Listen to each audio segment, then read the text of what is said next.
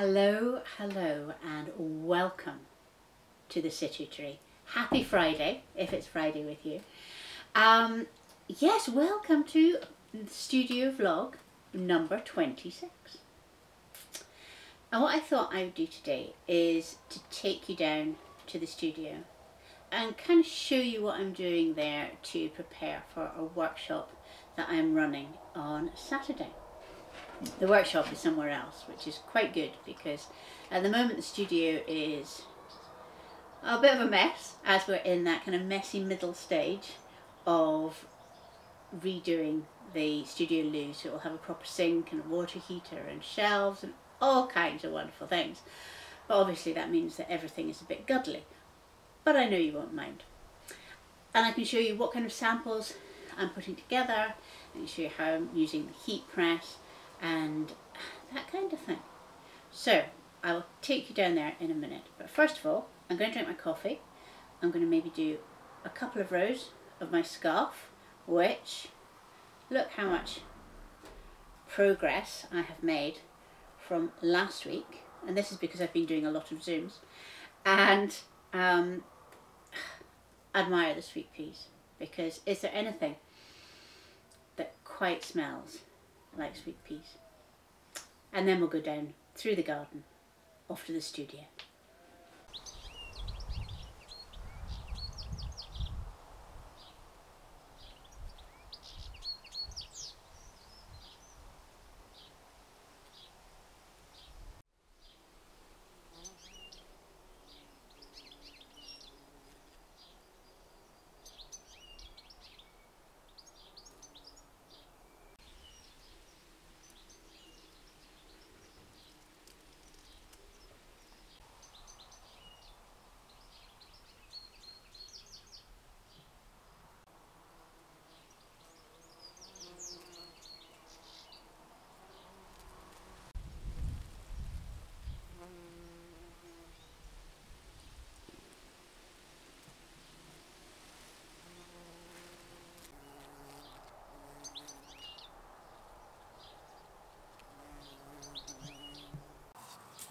These are wood seeds, and at this time in their life cycle they won't dye fabric, but I'm wanting to see whether they will give me some marks from my heat press. And here are some flowers, so I'll collect some of them as well. This is where I have got to in my quilted piece. You can see these are all hexagons. These are 2.5-inch hexagons, and I'm making up these flowers. So basically 3 tiers of hexagons going out, and then that will be surrounded by white.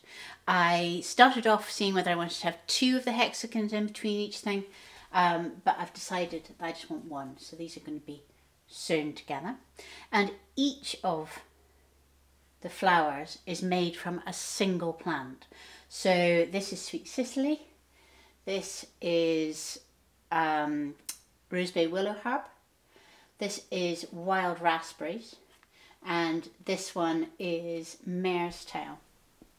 And then today I'm going to start printing the fabric for the one that's going to be wildflowers. First I'm going to try a sample piece of fabric just to double check that this is going to work. So I'll put some of the dark seeds on, and some of the wee bits of flower, and a little bit of the unripe seeds. Now I don't want to be doing lots of printing and then find that it doesn't work.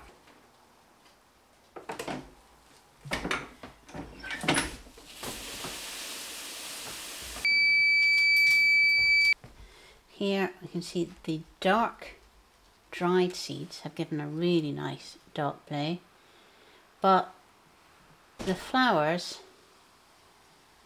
and the unripe seeds really are not impressive. So I'm just going to concentrate on using the dark ones. And I'll set up this to begin planting the hexagons. Then I'm going to cut these out and take them over to the heat press and see whether that wood will make nice marks on them.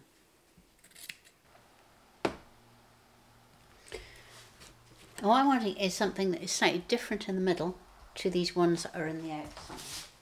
So I'm tending to do that with just density of printing. So with this one, I think that what I'll do is I'll just put many more of these. So really squash them onto the middle one. But then,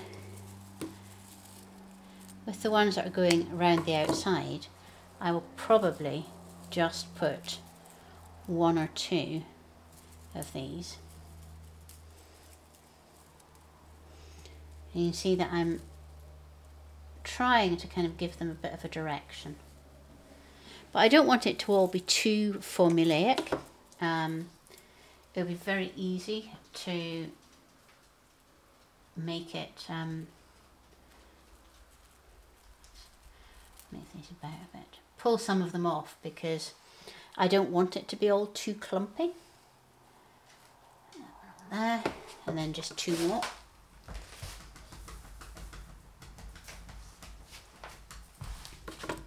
So I have a workshop that I'm doing on Saturday, and I'm going to take some of these word seeds to that because they do give a rather nice, unusual colour. That there, and then just pack it all up into its sandwich.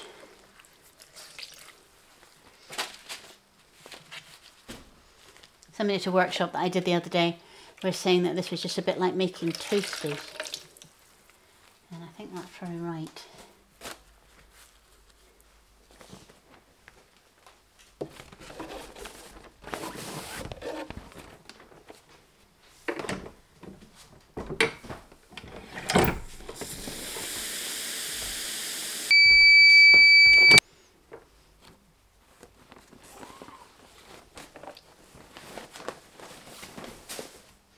I always love this beautiful embossed paper.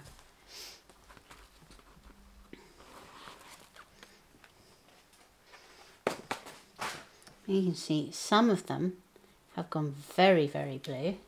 Look at that one from the middle, absolutely gorgeous. And now I'm going to dry them off really quickly on my vintage iron press.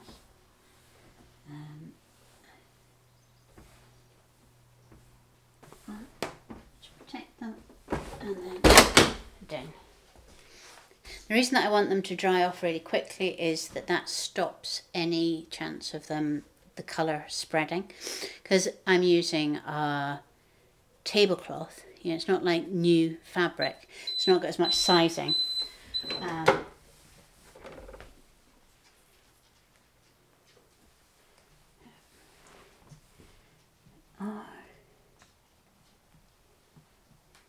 Look, really beautiful mottled colour of the wood.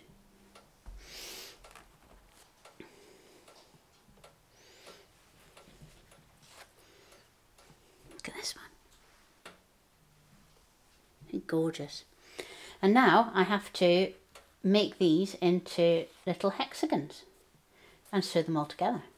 So I'm going to go up to the house now and start to put these together as hexagons so you can see them. But I just wanted to show you why I think this might be a really interesting technique for people doing homewares or fashion, because you have so much control over it. If we look at this one here, this is Tagetes pallida. You could build that up over a length of fabric, different flowers, but pretty much the same. You see, poppies are rather ghostly, but the raspberry leaves and the willow herb and the fuchsias are just glorious. So I'm looking really for somebody who does fashion or something. It's sort of like more of a textile person working in foam or homewares or something like that, to see whether we can do a collaboration. I'll give you another look at all of those hexagons. Labour of love. Now I have the first 7 of these all sewn around little paper hexagons, and I'm going to start to put them together to make that first flower. I'm just going to sit here and do that. You can probably hear the rain, and that just shows what a brilliant spot this situtory is, because it's quite warm but it is very wet outside now. So yeah, I'm going to just sit and sew these, and then I will show you it all at the end.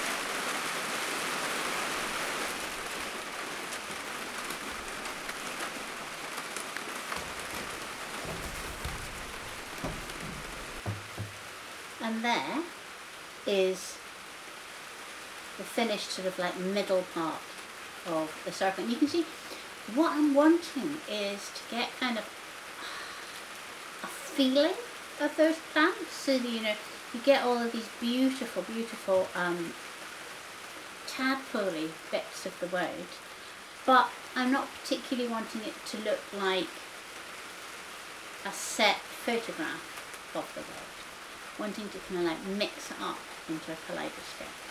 So over the next week I'll be doing the next one round, and I'll be able to show you it. In the meantime, 2 things. Remember that I'm doing a giveaway on of 5 books, and that's the bit where you need to enter, the comments you need to enter are on last week's vlog. And the other thing is, we're just sort of, it's the beginning of July, we are beginning a new month of the Studio Club, and if you're wanting to know what we're doing in July, I have put together a little video, so I will link to that. And then I will see you next Friday. Have a lovely weekend.